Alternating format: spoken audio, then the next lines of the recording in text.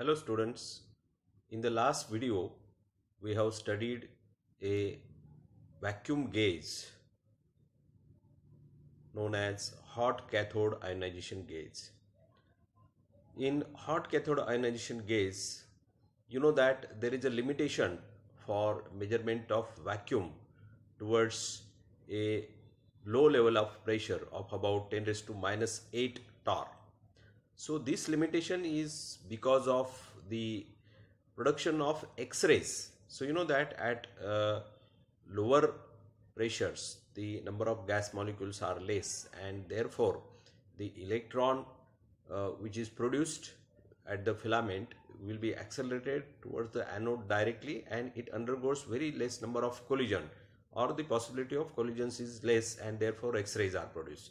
So the current that is produced is because of X-rays, and that leads to the wrong measurement of the pressure, and that limits to up to 10 raised to minus 8 torr. Okay, so the solution is actually found by a pair of scientists, Bayard and Alpert, by inventing another type of ionization gauge that is known as Bayard-Alpert Ionization gauge. So let us see now what is this Bayard-Alpert Ionization gauge. So as I have told you, the triode ionization gauge has limitation at low pressure to 10 raised to minus 8 torr because of the X-ray radiation resulting from electron bombardment of the anode.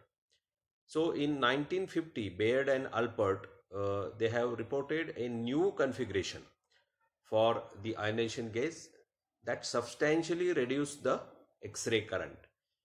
So because of this new configuration of ionization gauge, the X-ray current has been substantially reduced, and the limit 10 raised to minus 8 torr that has been further increased. So they found that the large area ion collector provides a high efficiency collector for the X-rays. So what was wrong in hot cathode triode type of ionization gauge? So in triode type of ionization gauge, you know that the area of ion collector, that is too large. Area of ion collector is too large, and because of this large area of ion collector, the X-rays, they are collected very efficiently. So high efficiency collection for the X-rays, and therefore this limitation is there in the triode type of ionization gauge. So because of this particular observation, or this what we call as a fault in the designing, what they thought that the collection efficiency of X-rays could be made very small by keeping the filament outside of the grid and by having fine wire ion collector in the center.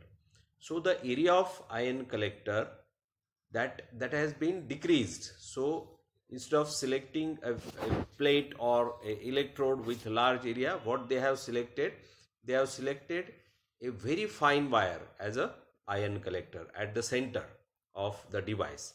And second thing, what they did is that the filament from where the electrons are emitted, that particular filament is kept outside of the grid. Okay, so by keeping the filament outside of the grid and by having a very fine wire ion collector, they found that the X-ray collection efficiency has been made very small. So later on we shall discuss more about these 2 points, okay, from the diagram. Okay, so let us see now the actual mechanism or the actual design of this new ionization gauge designed by Bayard and Alpert. So this is the diagram. You can see this new Bayard and Alpert ionization gauge, which removes those particular technical faults and increases the limit, avoids the high X-ray current uh, at the uh, plates or in the meter, the current has been reduced, and further the limit is improved here. Okay, so in this particular design, you will see that the electron collection gun, okay, so these are cylindrical electron collection gun. So electrons are collected at this cylindrical electron collection gun. You can see this is kept at high positive potential, and the centrally placed very thin wire, it acts as a ion collector. You can see fine wire ion collector. This centrally placed very thin wire is there. So how much thin? You can see here the ion collector is made up from about 0.1 millimeter wire. So the diameter of the wire is 0.1 millimeter, and you know that this particular centrally placed wire, it is kept at the negative potential, so ions can be collected, and the current that we measure through this meter is the current because of the collection of ions at this negative electrode. Okay, one more thing, you will notice that the filament, it is totally outside of this particular grid of the electron collection gun. You can see this is electron collection gun. So both the electrodes, this positive electrode which collects the electron, and this negative electrode which collects the ions. So within this region, outside this region, we have this hot electron emitter. That means the filament is kept outside this. So what is the advantage? The advantage is that the electrons once emitted, you can see here through the spaces, when they travel towards this particular cylindrical electron collection gun, what happens? They will undergo collision with the gas molecules.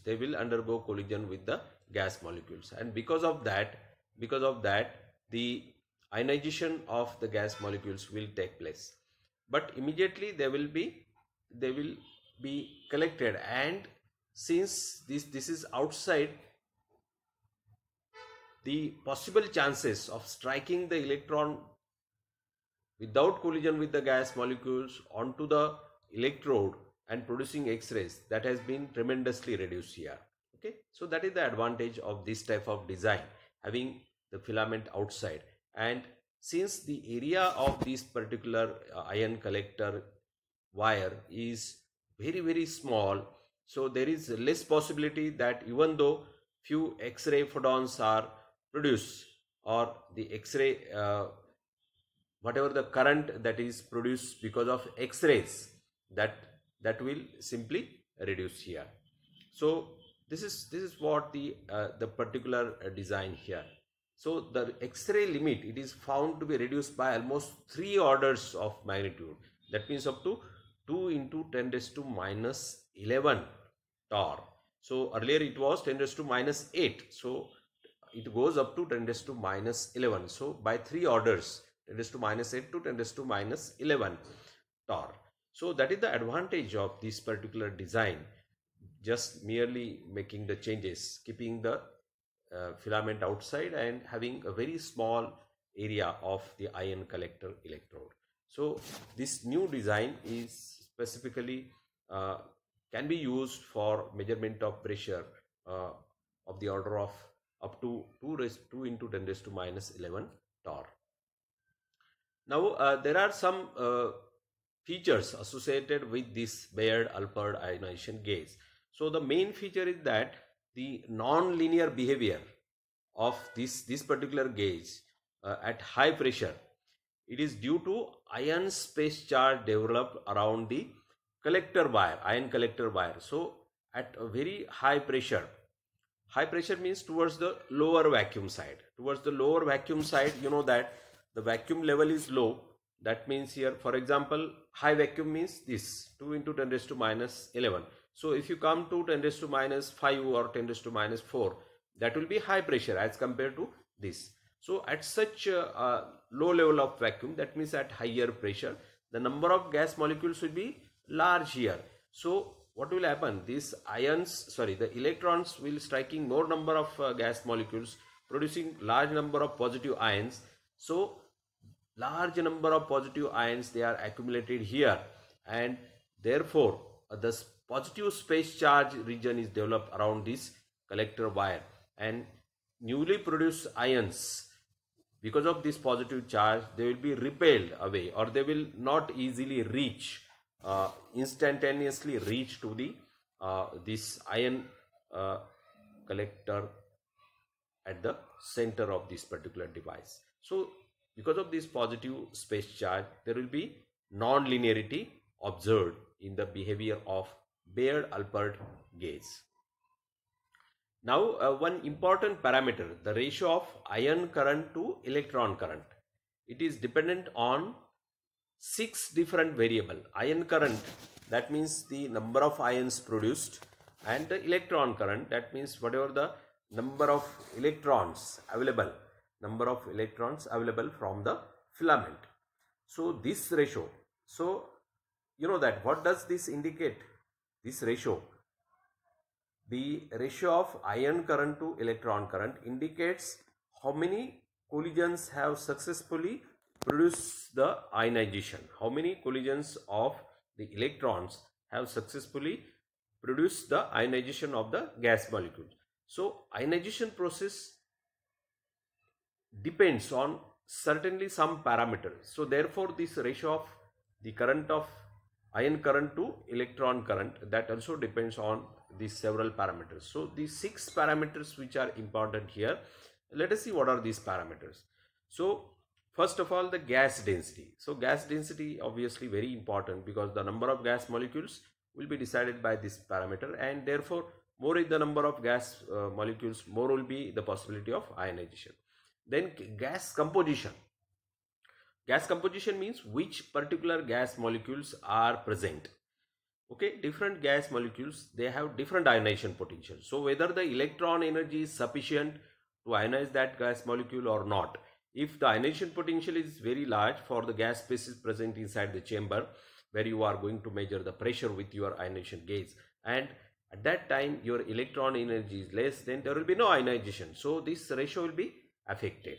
The ionic current to the electron current, that ratio will be affected by gas composition also. Okay, so then next is the electron path length. Okay, electron path length means how far the electron travel a distance inside this particular chamber, and more is the distance, that means more is the path length, there will be possibility of more number of collisions, that means the possibility of ionization increases, and therefore the path length is also important parameter. Then electron energy. So whatever the potentials you have applied to the this electron collection gun, the high positive potential, so that will decide the energy of the electron. So how far the electron is accelerated, that means the kinetic energy of the electron will increase, and that will also decide, because when electron energy is higher, whatever the gas species, if the ionization potential comes in the range of that electron energy, then definitely it will be ionized. Then ion collection efficiency. Next parameter is ion collection efficiency. So ion collection efficiency, it is actually a factor related to the potentials applied to the ion collector, then the design of the ion collector electrode, the area of the ion collector electrode, and all that. So that is deciding this ion collection efficiency. And next one, that is the electron collection efficiency. Again, the design of that particular electron collection gun and the potentials that are applied to the electron collection guns, all these parameters, they are deciding the electron collection efficiency. So these 6 parameters are very important, that will decide the ratio of ion current to electron current in Bayard-Alpert ionization gauge. Okay, now there are some limitations of this Bayard-Alpert ionization gauge also. So it is observed that this gauge shows anomalous behavior when operated at pressures below 10⁻⁻⁷ torr with gases containing oxygen. So specifically, when oxygen is present inside the chamber, then you will find that when you are trying to measure the pressures, or when you are using this particular gauge for measurement of a pressure below 10 raised to minus 7 torr, and if oxygen species is present, then definitely there will be a non-linear behavior or anomalous behavior of this Bayard-Alpert gauge. Anomalous means very uncertain behavior of this particular Bayard-Alpert gauge. So why this is so? This is because the adsorption of gas on the grid structure. So these oxygen molecules, they will be adsorbed on the grid structure, and when they are adsorbed, these gas molecules, they are not available for the actual ionization process, but later on they will be dissolved. So desorption, so when the pressure level changes, the subsequent desorption of the oxygen gas molecules as ions by electron impact. Okay, so subsequent desorption of the oxygen as ions by electron impact. So at certain other pressure, these oxygen molecules will be dissolved once again, and they will be available inside the chamber for the ionization process. So they will be transformed into positive ions because of the electron impact. That means collision with the electron, and then suddenly you will find that the ion current will increase. So ion current is fluctuating when oxygen species are present. So this is the anomalous behavior, and this is certainly, you can say, this is a typical limitation of using Bayard-Alpert ionization gauge when you have oxygen species present inside the chamber. So this is what a typical Bayard-Alpert ionization gauge. So in this way we have seen completed the study of different types of ionization gauge. We have studied at least 5 different types of ionization gauges. The MacLeod gauge, then the Pirani gauge, Penning gauge, then the triad type hot cathode ionization gauge, and this Bayard-Alpert ionization gauge. So all these particular ionization gauges have certain merits or demerits, and they have different range of pressure measurement, and therefore according to the need of your system, they can be used for measurement of the vacuum.